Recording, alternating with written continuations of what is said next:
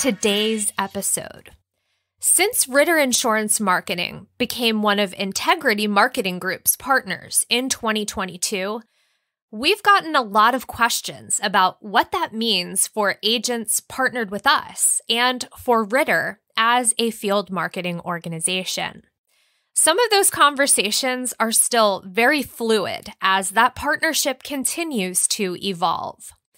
But the conversation we are bringing to you today between myself and Jason Meyers, our West Director of Sales here at Ritter, takes a closer look at the core values of Integrity Marketing Group, how they align with Ritter's values, how we apply them to our lives, and how agents can do the same. Here's that conversation. So first and foremost, can you say your name and your title here at Ritter Insurance Marketing? It's Jason Meyers, and I'm the West Director here at Ritter. Jason, it is great to have you back here on the podcast. You were one of our first guests that we had on. Very glad to have you back. For the people that might have missed that episode, can you kind of give a quick background of how you came to be in the insurance industry? Well, first of all, thanks for having me back. I'm really grateful to be back on the new rebranded set. It looks fantastic, all the new colors. And I remember listening to one of the prior podcasts about the new rebranding, the tent, the road, and the compass, all the symbols that tie into agent service.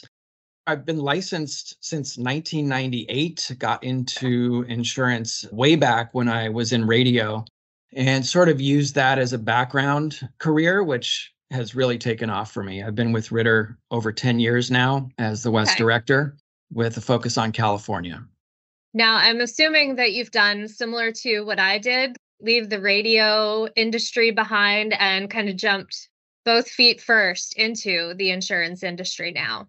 Yeah, well, I think the last time I was on the podcast was 2021 during the pandemic. It was kind of hard to talk through my mask. So I'm really grateful to be back on today, post-pandemic. But first, we need to really ask what motivates most agents. And I think today we were going to talk about Integrity Marketing's 5 core values of integrity, family, service, respect, and partnership, and kind of tie into how do our agents reflect those values and how does it affect their giving back and really connecting with their clients?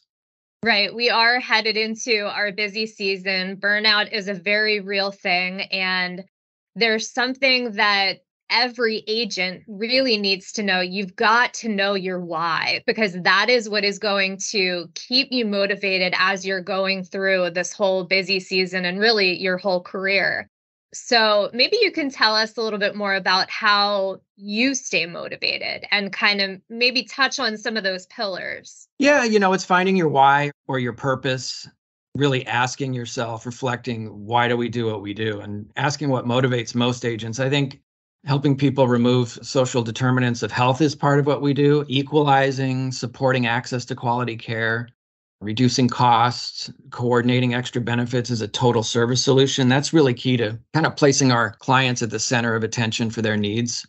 And it's not single payer, I might add. That's a big debate here in California. And so, we're definitely in favor of one-to-one service with our clients and sort of putting the broker on a pedestal because, we can't forget why we do what we do. I mean, do we like people? Do we like talking to people? Are we good listeners? Are we curious? We teach our agents to be servant leaders and strategists. Salespeople who understand not to really overwhelm the clients with too much information too soon. That's sort of a roadblock for some newer agents. And I always coach agents in the field on how to do a good needs analysis, asking the right questions, being compliant, having patience. And I think, Sarah, you'd probably agree that patience is key. I mean, really overcoming objections and taking your ego out of the sale. I think you just had Danny Ford on where he talked about overcoming objections. And he had some really good things to say about, even having the wisdom to walk away from a sale. I know knowing the difference between selling and serving. Oh, absolutely. I love his mentality that one of the first things he does is really reassure the client that if you don't come to a decision today, it's okay. I'll come back. I Right. think being able to tell someone that, and like you were saying about how we are a community minded kind of industry, if you want to connect with people, you've got to do those sort of things and make those sort of considerations in order to appear as human. And that human connection is really what this industry is all about. And like you said, when I was getting out of radio and kind of coming into a new industry, I knew I wanted to go somewhere, but I also knew that I wanted to make a difference. I didn't want to just, be doing a job. Yeah, and I think at the end of the day, agents are educators, right? So if we play our cards Mhm. right, we become lifelong friends of the families that we serve, and we become community leaders ourselves as brokers. I was a broker for many years before joining the distribution channel at Integrity and Ritter. And, it just seems like it's a lot more difficult to be a broker these days for a lot of reasons, from the stricter compliance to navigating the Mhm. CMS landscape with regard to the call recording, right? The naming, the Right. scopes, weeding out the bad actors, all the rest of it. But fortunately, I think Ritter was at the forefront of providing those technological solutions to help. And we have to also thank our friends at NABIP and CAHIP at the state level. They do so much great advocating for brokers across the US, lobbying, and also continuously leading a positive narrative on behalf of agents. So if you are an agent and you are listening to this podcast, we do encourage you to become a member of your local NABIP if possible. Right. And I think that making sure that we are providing those tools and resources when you say it has become difficult, but really rely on the resources that you have. Like you said, there are insurance organizations that you can meet other agents, talk with other agents to find out what they're doing, what's working for them. And also here at the FMO level, we have all of these tools and resources. We can help you to make sure that you are going to be compliant, that all of those changes that are coming, we kind of handle all of that stuff on the back end. We inform you of those changes. And it's because we want you to be able to focus on what you're meant to do and what you have gotten into this industry to do. And that is selling these plans, meeting with clients, getting to know them, getting to have that relationship with them so that they are comfortable with you and that they can get a better plan than they might have gotten elsewhere with someone who just valued the sale versus the person. Yeah, absolutely. And, here at Ritter, we're really excited to be partnering with Integrity. And let's Mhm. talk about the Integrity core values because we hear a lot about these on the Integrity Inspire podcast, which I Right. think something all agents should listen to and watch. There's usually a pretty good mix of audio and video versions of the podcast, and you can find that at integritymarketing.com. From my own experience here too, there are so many people that I've worked with over the years, really across a variety of industries. They don't get the props and recognition that they deserve. And not only because they're great mentors and leaders, but they really all contributed to my own personal philosophy of what giving back really means. So I'm grateful that I'm able to translate those lessons to agents in the field.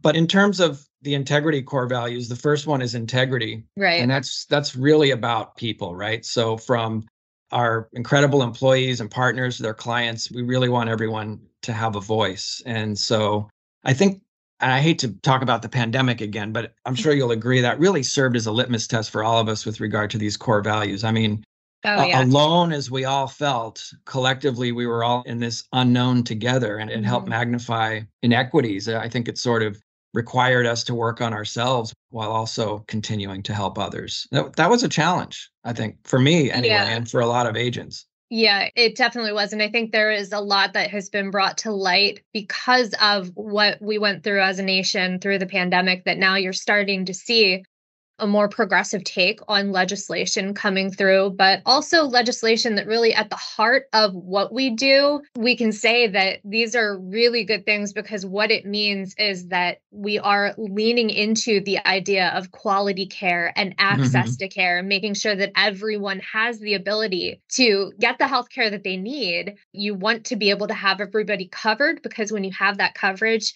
you get overall better health outcomes because of that coverage.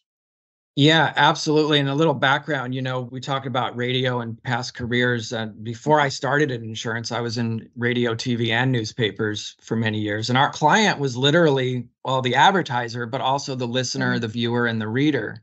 So Right. there's a lot of similarities with the insurance broker and the client. If we kind of harken back to radio, and I know you can relate to this too, that really served as a reflection of the community. Yeah. And, we made the voices of the community and their music come out of the speakers, whether you were at work or in the Mhm. car or on the beach. I mean, I started in college radio and went pro on many top 40 stations after. We used to do these remote broadcasts and concerts. Yep. And I don't know if you ever did like a sticker stop where you'd get on the air and you'd say, "Hey, I'm at the corner of, 5th and Main and come by, get your sticker." And we handed out CDs on the corner and we sponsored charity events. And I have to mention Steve Smith, who I worked with back in Phoenix at KKFR. He was one of the greatest programmers in the history of the industry, and he gave voice to a lot of emerging hip hop artists on Power 92. And then in the 90s, he took New York City's Hot 97 to number one. And he passed away recently last year. He was still a young guy, like 61. Wow. And I was able to attend his memorial. But he created these huge powerhouse concerts that brought the entire city together. I mean, there's a great interview with Steve from Joel Denver online at allaccess.com if you search Steve Smith KKFR.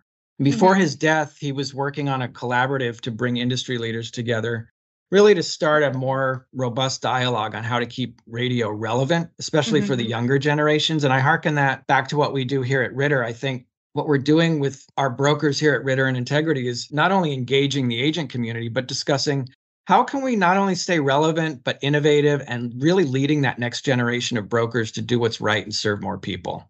Right. It's interesting that you mention your own experience in radio with kind of doing those community broadcasts and Hmm. getting out into the community, because that was really at the heart of what we did when I was with WQIC. They're no longer independently owned. They kind of got Hmm. taken over as they do, but community was a huge part of it. And I mean, the community looked to the radio station for so much locally, because a lot of the local news and the local correspondence and interaction with newspapers and other forms of media, it's gone away. So Yeah. there is definitely still a desire and a want for that and a need for that. And there is definitely correlation in what we do in insurance with kind of connecting community and really bringing people together.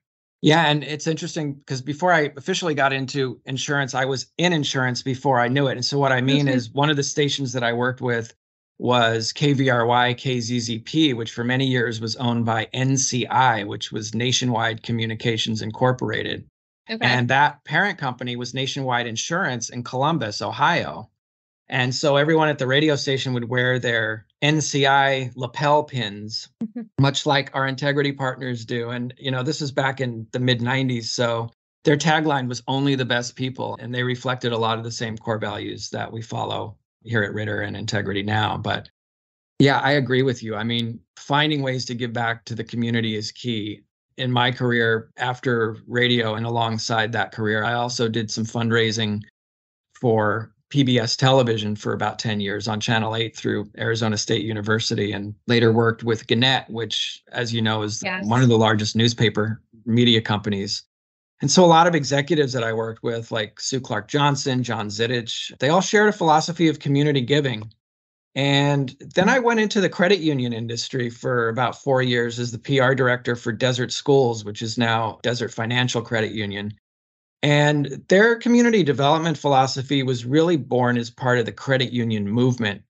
They refer to it as people helping people. And Hmm. so credit unions, if we're talking about comparison between credit union industry and insurance, credit unions by nature, they're different from big banks in that they're not for profit cooperatives. So I Yeah. learned a lot about integrity and acts of kindness from their executives, Susan Mhm. Frank, Jeff Mishi, these executives that were mission focused, both at work and at home.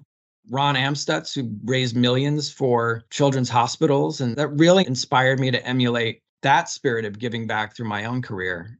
Helping underserved communities was a tradition that I continued when I became marketing director for the Heard Museum of Native Cultures and Art, working alongside people that did a lot of outreach into tribal communities. And that's another area here at Ritter that we're working with different carriers to do outreach on the reservations, especially here in California and up in the Four Corners region in Arizona and New Mexico. There's a huge need for quality care and access to care with underserved communities like the Native American community. Okay. So that's interesting that you mentioned kind of reaching out and service-oriented opportunities. I mean, I feel like that is something that going along with leadership and how you want your company to be, I visibly see that in the way that Craig Ritter leads our company, the choices that he makes, and the way that he leads his life that then trickles down into our organization here. I see it with directors such as yourself. And it really does, the leadership has to be so strong in order to implement these core values because they are carrying those values out themselves. And that's really what helps people like me and, our team here to carry out and continue the mission and to incorporate those values then as our own and teach others how to do that and kind of pass it on. So it's interesting to hear that you've had that experience in the past from other career opportunities as well. Yeah, one of the things I learned at the Herd was that in Navajo, the word ahineka means bringing or gathering people together in a collaborative spirit. And, they call me the Belagana Hosteen or a Che, which is like an older non-native man. Okay. Or as my New York relatives would say, an Altacocker in Yiddish. So more on that later. But, you mentioned Craig. I mean, I started with Ritter about 10 years ago in Arizona. The whole Ritter family, Cal and Craig and Scott, Dave, April, so many others based in Pennsylvania. They really pioneered InsurTech nearly 25 years ago. We had the industry's original quote engine, which was basically Craig's invention. It was an Excel sheet. And it really paved the way for these compliant, easy to use online enrollment tools that we offer. So I'm really thankful. I mean, they brought me in, they made me feel very welcome and part of something bigger from the start. And it's just amazing how much we've grown together.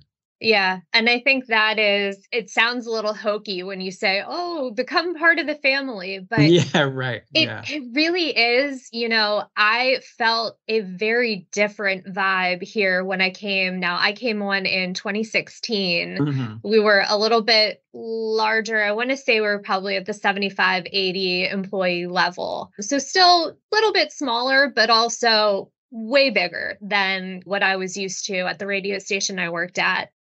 I just wanted to work with a team. And I was absolutely blown away when you think of the way that a business, the ideal business model, how you should run a company, how you want your employees to feel inside of that company. I think they've absolutely nailed it. And I think that joining in with integrity, it's kind of been seamless as far as still getting that same feeling. Those values are still there. They're laid out a little more, congruently in the pillars. There's a little more architecture there, but it's still, that was the principle that we operated on prior to joining with integrity. So it was a great fit. I mean, as Craig said, when we became an integrity partner, we already had those values. So it was just a seamless match. Back in 2014, we launched the Western division of Ritter based in Scottsdale, Arizona, and we grew that office team to cover 14 states, including California. And today, as Brian Adams says, we're just getting started, right? I mean, we're partnering with Integrity. And for those that always ask us, who is Integrity? They are the nation's leading independent distributor of life and health insurance products. And we're really working with all the partners to create that next generation of InsurTech, the innovations that are there to serve more people and change lives and really create stability for families. We serve millions and millions of Americans through our broker channel. And I really do think that insurance is a people business. Like you said, Sarah, it's a family business. It thrives on face-to-face conversations, trust building, transparency, which is why with all the new technology, I'd say our industry is going to remain built on a foundation of person-to-person interactions around that kitchen table. Oh, absolutely. There's so many aspects of it. I watched Craig's conversation with a couple other industry leaders on what's going on with AI. I know everybody seems to be very terrified of what AI is going to do to the industry, but there is a person to person human contact that I think is always going to be integral to insurance because of the fact that you have so many different facets of what you need to know from your client before you're even able to get them into an actual proper plan. You can't replace that relationship. I don't think that the client wants to see that replaced. Again, talking about outcomes, the outcome of a human interaction that can understand all of the strange little things that we as humans tend to do, the vibes that we put off, reading the room, all of those little things. You can't teach AI to do that. Anyone who's met with a client, they're able to pick up on some of those visual cues along with what they're being told. And then you build this relationship over time. And that's what builds your business, essentially. So family, very integral part of the entire process. And I don't think that's going anywhere anytime soon. That's a great point. I think, like you mentioned, I think the technology works alongside the agent. Here at Ritter, we launched Medicareful back in the day, which is now Shop and Enroll. And that was a real lifesaver during the pandemic, just to be able to compliantly quote and enroll the beneficiaries online. But you're right. I mean, people ask me about AI, and here at Integrity, we're rolling out AI tools for agents to streamline information, but not as a replacement of the agent. It's really like their secret sauce out in the field to be able to compile information in a more streamlined way and get to know what they're walking into. Right. So I'm excited about that, to have that app where you can walk into a house and that you've talked to Mr. Jones 4 months ago about his kid who's a football player and they have 3 dogs. And, it helps bring all of that together for the broker.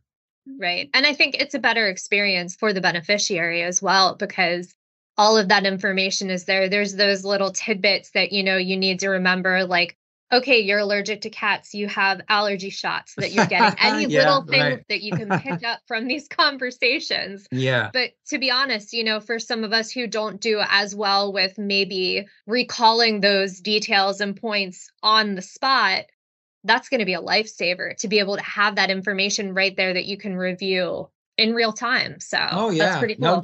No doubt.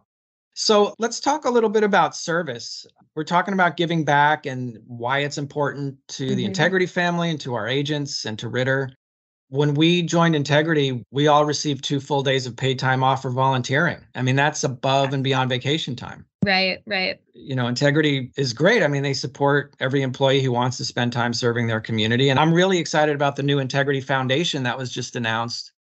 I think it's led by Mary Elise Farah. She's in Dallas, and that's going to help us serve even more communities around the nation with programs for kids and seniors and underserved segments. So that was a huge development when that was announced just last month.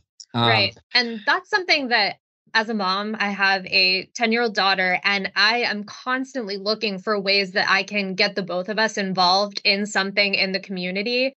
And it's not easy. It's not easy to find those opportunities. So to be able to have your own company, okay, we're going to do this. We want to get you involved. We want to get your entire family involved. That's amazing because it gives us the ability to go and do, which is what service is all about.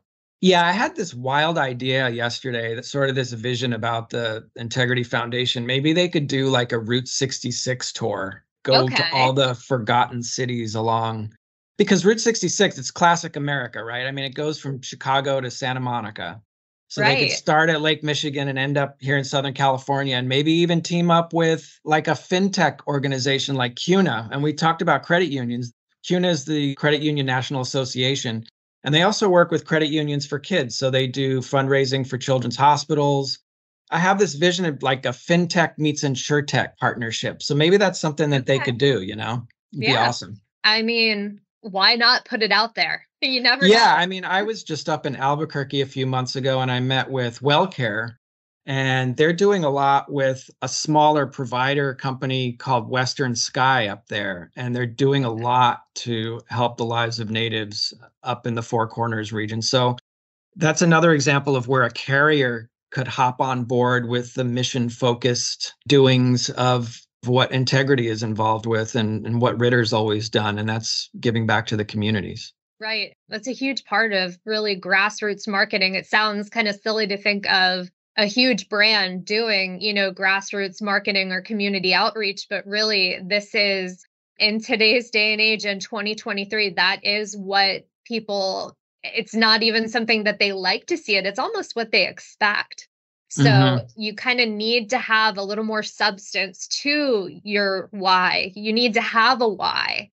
And Right. there are so many opportunities out there to be able to give back and do these things. And, people really look at that. They look on that highly. They expect it. And it is also a really great way to meet people in the community that might need your services, or even partners that you might be able to talk with. And like you were saying, fintech, maybe you'll meet a financial advisor or two that you guys can both kind of throw each other business, that sort of thing. Sure. Yeah. Yeah. The spirit of giving, it goes back to your upbringing too. I remember back to my bar mitzvah, for example, right here in Southern California, a wonderful man by the name of Rabbi Hersher taught the concept of shining your light, or in Hebrew, it's tikkun olam, which means repairing the world. And that's rooted in really making the world a better place through tzedakah, charity, good deeds, responsible action.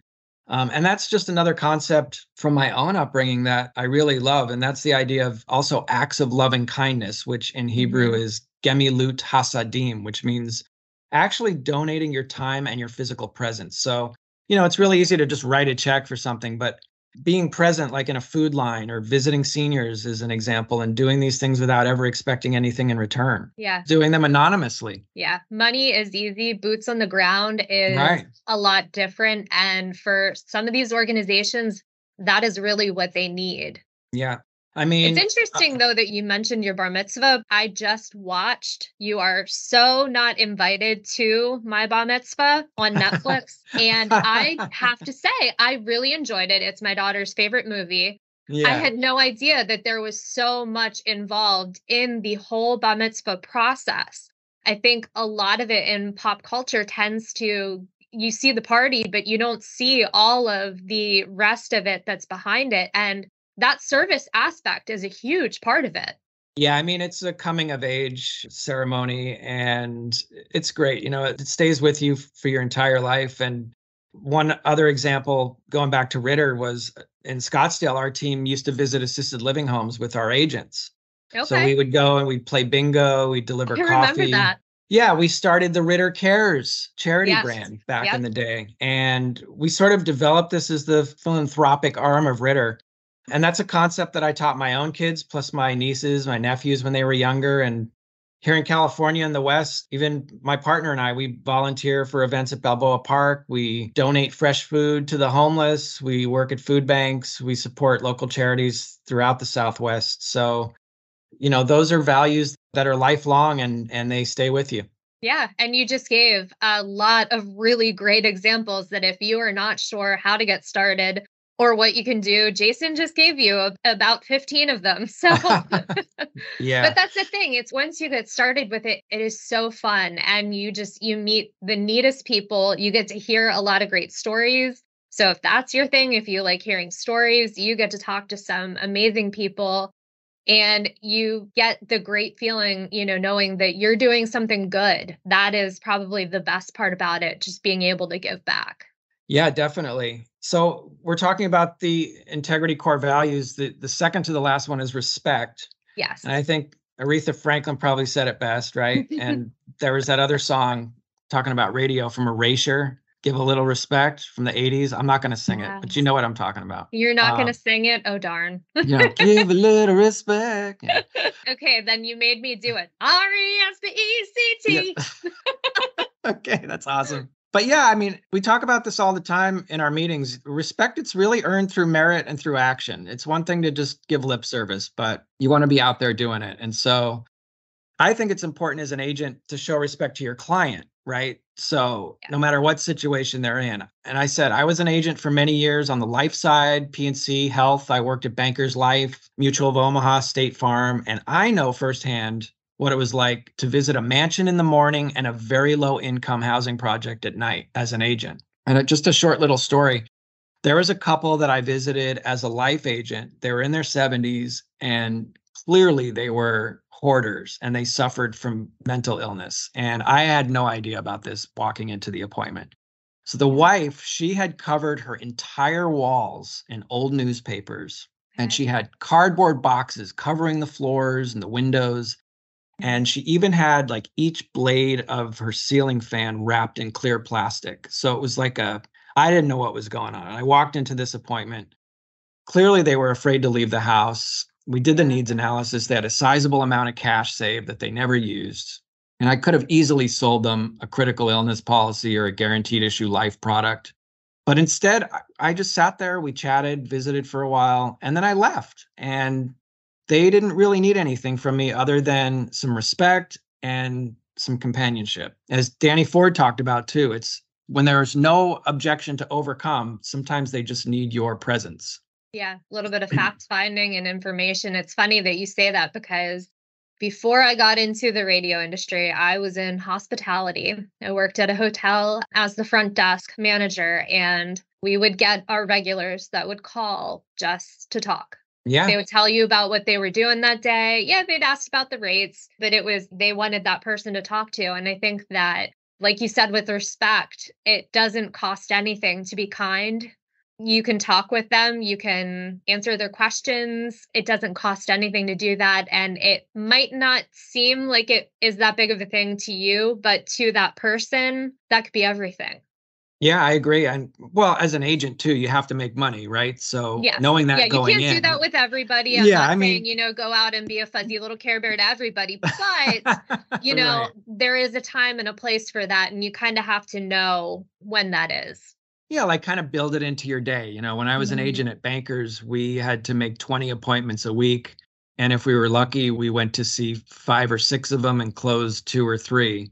And so you build that into your workflow where you're going to Yeah. be sort of just visiting with someone maybe for 1 or 2 of those appointments. Right. But it's knowing when to walk away too. So that can be difficult. Yeah. But that's one of those things too, that if you have that time where, yes, you are talking with them one time, okay, this isn't the day, maybe the next time's the day.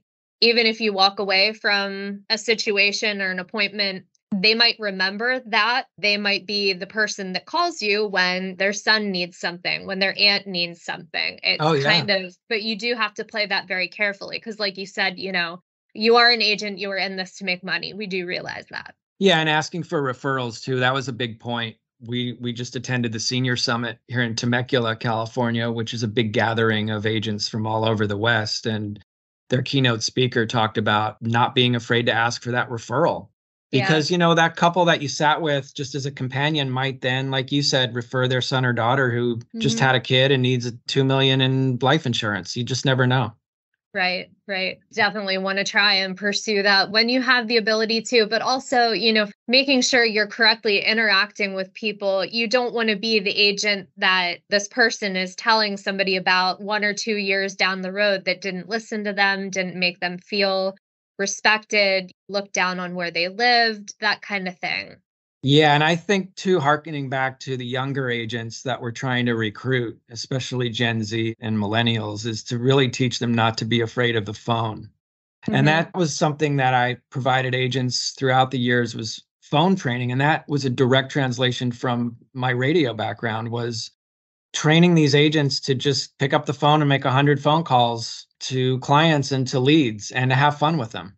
It's funny you're saying that, and I can feel my skin I crawling. know, right? Because that was I one thing don't, I was so excited about when I left the hotel for the radio station. yeah. I was so excited that I was not going to have to take those phone calls anymore because along with the good and the great and the wonderful people that you got that called just to talk, you did also have those people that berated you over the phone. And that was the part of that I did not enjoy. So, Yeah, and as the technology changes, it's different channels. So when you talk about radio, like, does anyone even listen to the radio under 40 years old anymore? Probably, I don't know. I might get into trouble for saying that. I don't know. But, now they're listening on streaming and iHeart mhm. and different channels. Likewise with insurance, at Bankers, I used to run with this guy that had paper apps, and he was like Willie Loman. He'd show up at the house with Oh gosh. these two huge leather cases of every app so that if the client asked for a certain product, he had the app.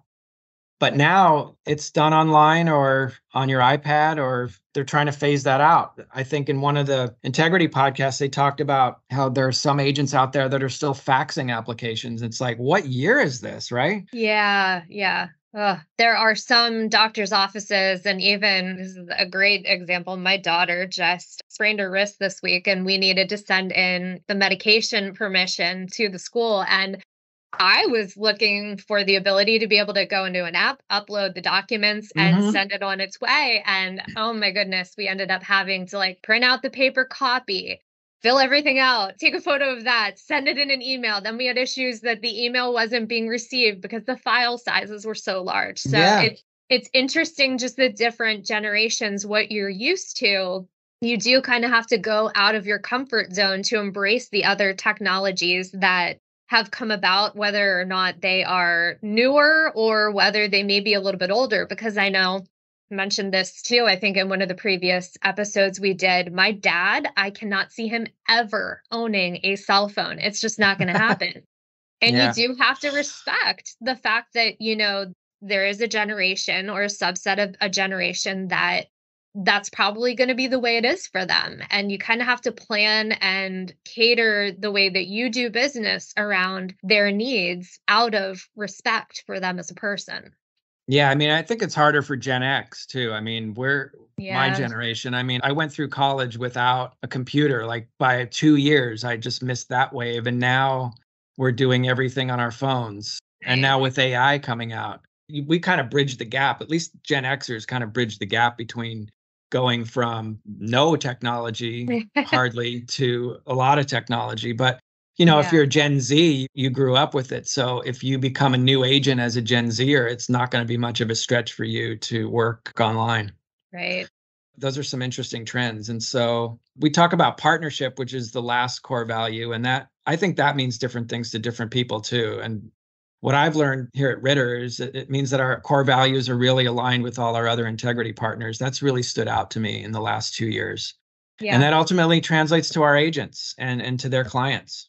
Absolutely. And that's something that, I mean, we knew a lot of these different partners and organizations before, but I never would have guessed that we had so much in common with them prior to any of this. And also, just the idea of getting so many heads together in a room that we do the same thing, might go about it in a couple different ways, Hmm. but the innovation that comes out of that is absolutely incredible. Just like you said with the foundation, all of these new things that are coming out from the partners, I get really excited about them because it just sounds like there are a ton of ideas being bounced off of each one of the partners.